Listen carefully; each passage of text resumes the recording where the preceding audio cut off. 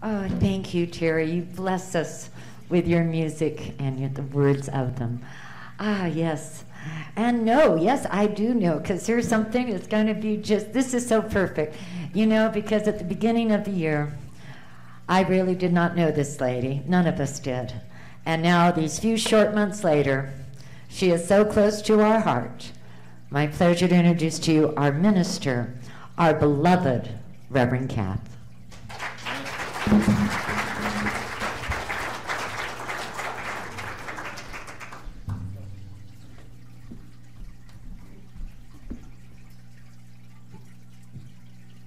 Well, good morning. Good morning. Happy Easter, whatever that means to you. It's all good. It's all okay, right? Anyone ever feel a little stretched?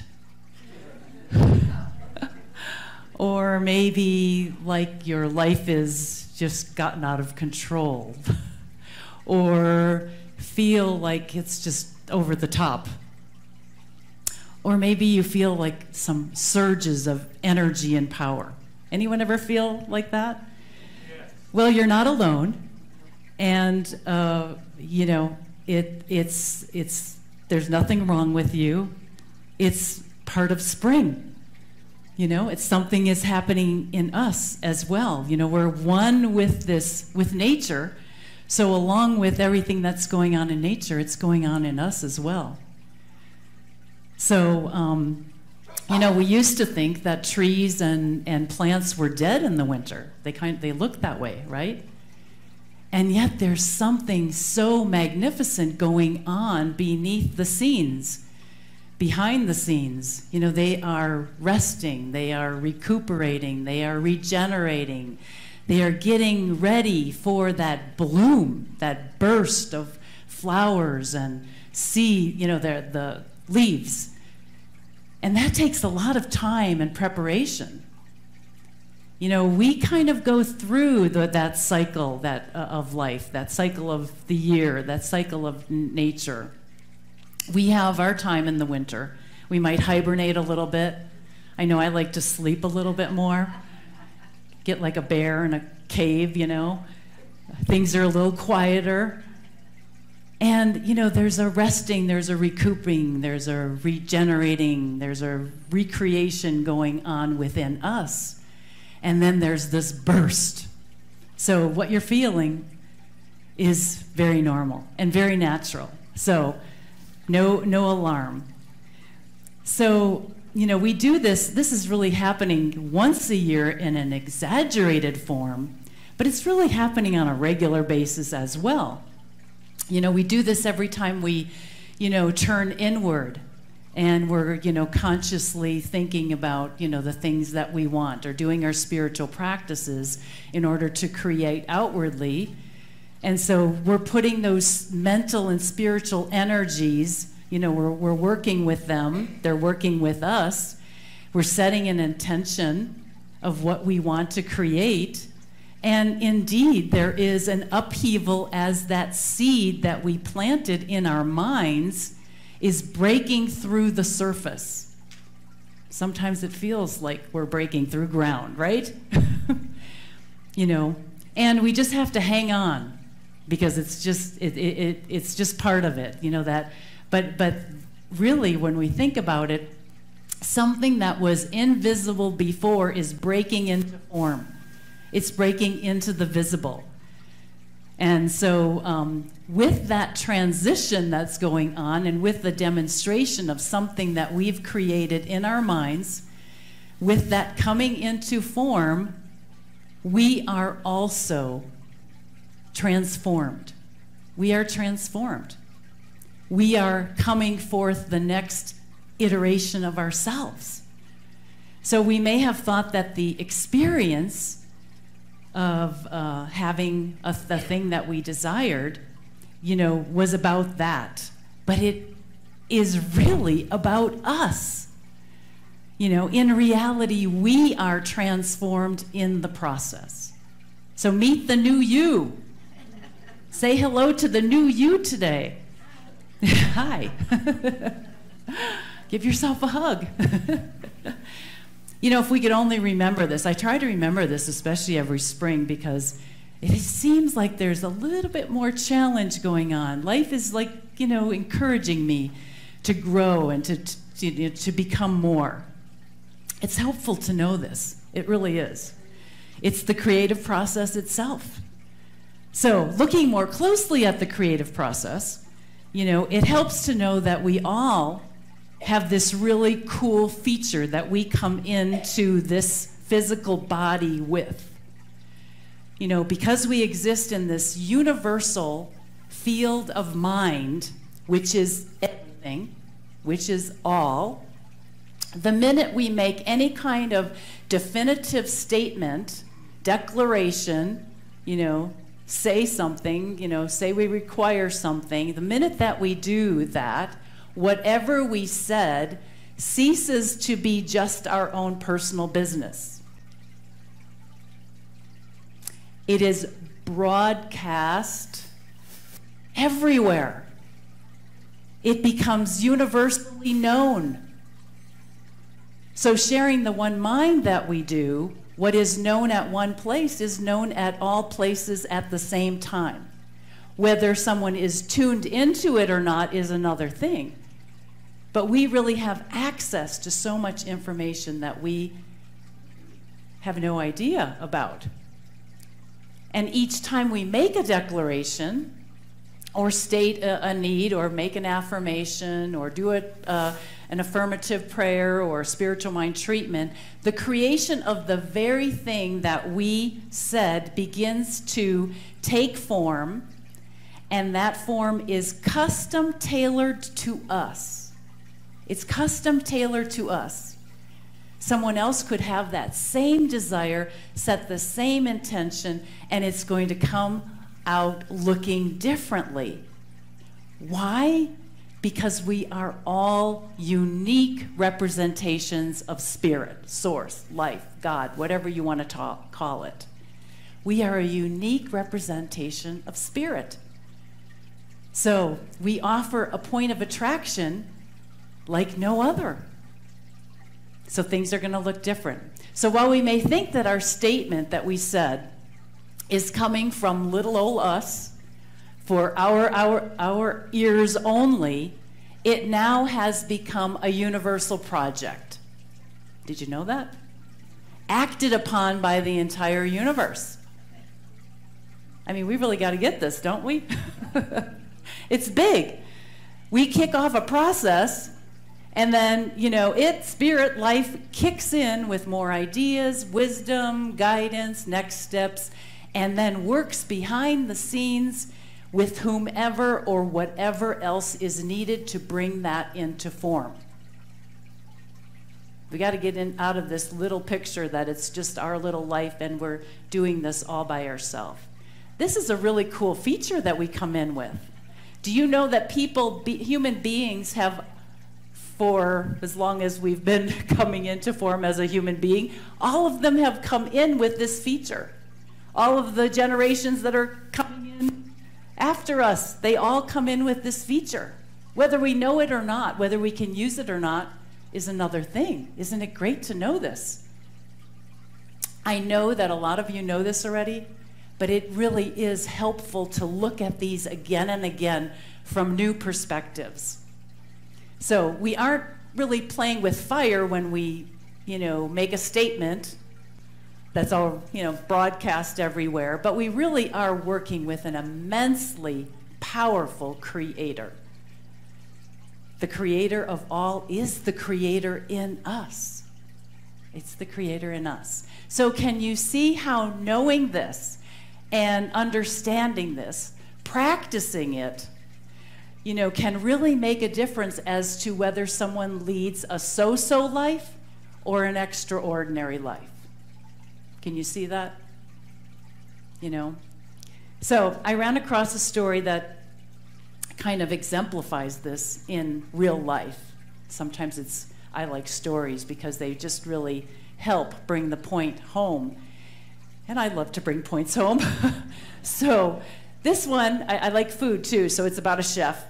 And his name is Daniel Humm, and he's a Swiss chef.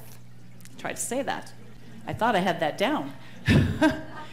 In his early 40s, he owned a restaurant in New York City called 11 Madison Park. And in 2010, his restaurant got an award for being 1 in 50 of the world's best restaurants. He's only 40. Now, not long after that, they received an award for being number 1. Number 1 in the world. How did he accomplish that? Well, he not only believed in exceptionally delicious food, but along with that, gracious service. Gracious service. Everything was done with great care and attention to detail, exquisite attention.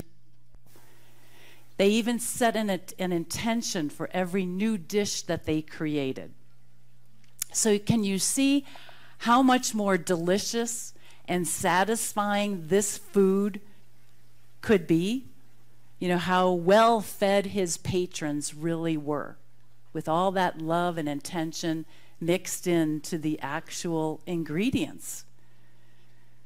Now, I don't know if he knows the creative process or not, but he is living it. He's exemplifying it. And that's all that matters, right? That's all that really matters. And he says our best work comes when we really challenge each other. It's not always easy, but it made us unstoppable. That's quite an affirmation. Made us unstoppable. So weeks after they received their award for being number 1, he closed down the restaurant. Now, why would he do that? So he quoted William de Kooning, the famous Dutch-American abstract expressionist, who inspired him, and William said, I have to change to stay the same. So he said, I have to change to stay the same. And what he's really saying is, I too have to keep growing and expanding. I can't keep doing the same things that I've always done and expect different and better results. I have to up my game. And he knew that he couldn't rest on his laurels. He had to keep going, you know, expanding himself, pushing himself, pushing the boundaries of himself, and helping to do that with those around him as well. He said it's easy to get to number 1. It's a whole nother thing to stay number 1. So he decided to create a whole better than ever menu, and to have a whole new look to his restaurant that would reflect the new intention that he set. And one of the things that they did was they took all the pots and pans and anything metal in the kitchen, and they melted it down. I don't even know how you do that in the city. They melted it down, and they created a step that you could walk, as a step going into the entrance of their new restaurant. So anyone walking into their restaurant, into the new restaurant, was walking over this very expensive step, or very expensive looking step, in order to get into the new. Walking over the old to get into the new. I just was so impressed. And he said, passion is not a hobby. It's not something we just wish or like to have. He said, you have to be willing to suffer for it. Now, we don't believe in the science of mind teaching. We don't believe in suffering. But I believe what he's saying is that you have to be able to put your heart and soul into what you say that you want, and there will always be things that we have to give up when we, in order for us to keep the focus on what is most important to us. You just can't do it all. And I love this story because it is a beautiful example of someone immersed in the creative process, living on the cutting edge of what's possible. We need stories like this. We need stories like this to remind us, to stay awake to the idea that we are living a precious life. You know, the potential that is waiting for us to be tapped into is, you know, beyond anything that we can imagine. And for us to be who we really came here to be. What we do affects everyone and everything. The way that we do things, you know, some of us are doers and we really want to get through the to-do list. I mean, I've had to change because of this teaching. It has transformed me, but it's still something you work on. You know, you want to get through the things, but it really is about the way that we're doing them. The to-do list will always be there. The minister that I replaced years ago, the minister emeritus for us, Dr. Roy Graves, I guess he's showing up today. I wasn't planning on him showing up, but he did. He used to say, you know, I clean off my desk. I'm just trying to get, you know, clarity, and then stuff just keeps on coming. Well, I mean, that's just how it is, you know, so you really have to just slow it down by doing it the right way, doing things, taking the time, you know, to do things the right way. The success that we achieve for everyone, not just ourselves. And the things that we rise above and get beyond, we do for all. Why? Because we're one. We're one. We are one. We are living the one life of spirit together. We are one. I don't think we have to go out and create a new restaurant. That's not what I'm saying.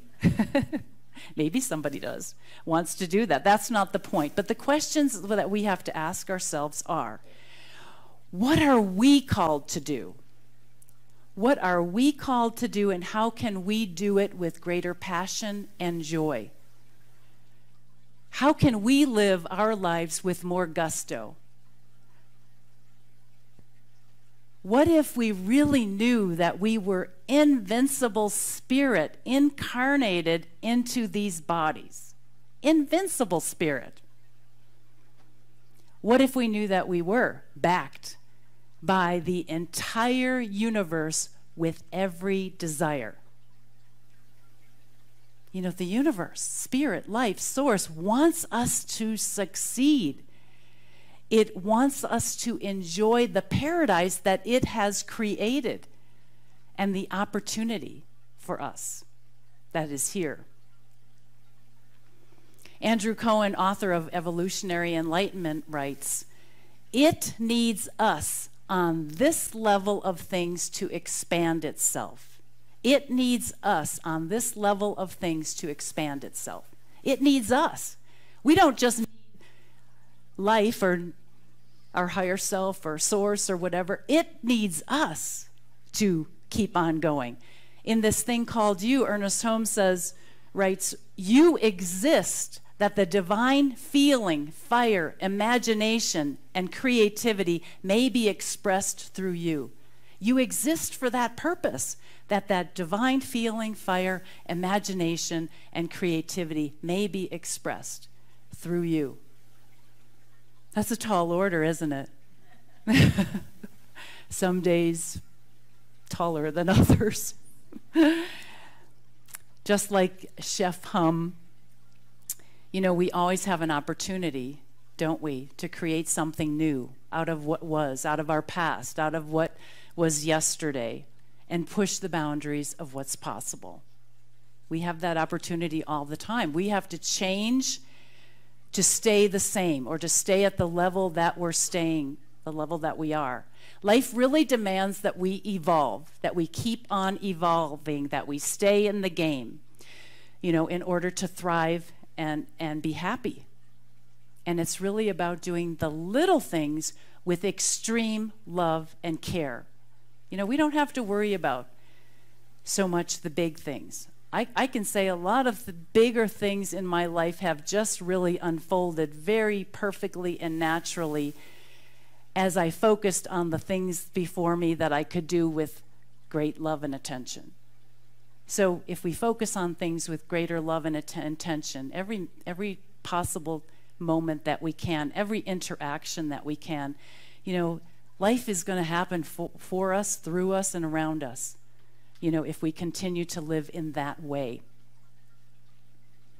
Now, like the chef's restaurant, we can create here and in our lives, in our marriages, in our families, in our neighborhoods, in the world. We can create a space, a sacred space. We can create a sacred container, an environment, a culture that really, embraces this idea that we can all live, play, work together, demonstrating results that support individual and collective growth and expansion.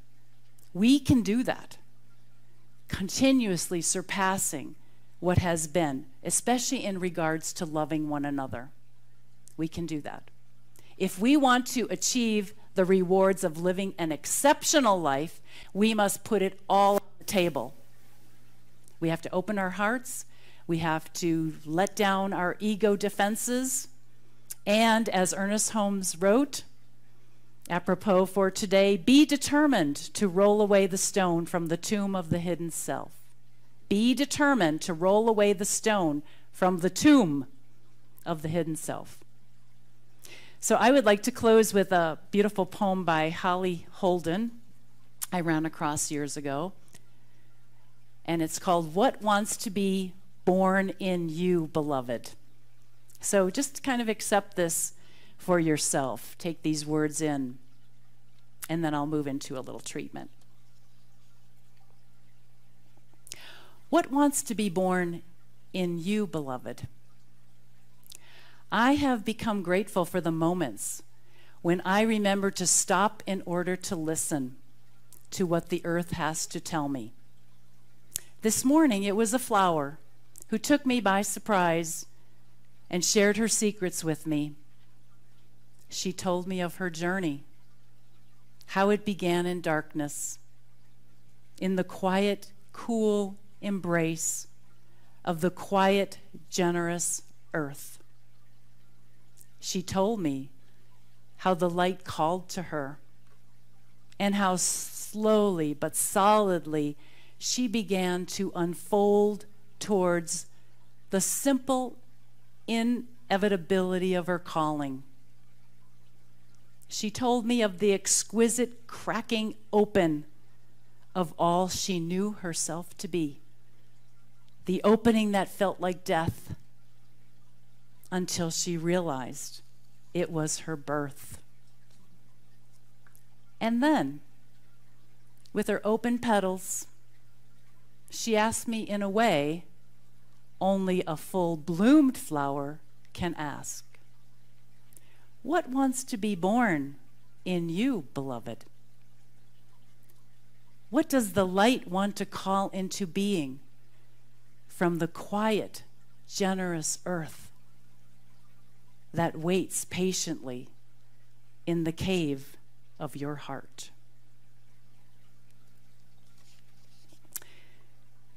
So in closing, let's know this together, that we are a part of something so much greater than we are aware or that we know. We are something so much more than we appear to be. We are a part of a glorious process, a glorious divine plan that is unfolding beautifully and perfectly right here and right now, in this room, in this center, in each and every one of us, and in all everywhere. We celebrate our divinity, the divine, our divine self. We celebrate that which is born anew today. We are grateful for this opportunity to be alive, to be here, to be inspired to practice these ideas, to be in touch with our higher self, to know our oneness with the infinite. All is truly well. Thank you, Spirit. Thank you, Source. Thank you, God. Thank you, Life. All is well, and so it is.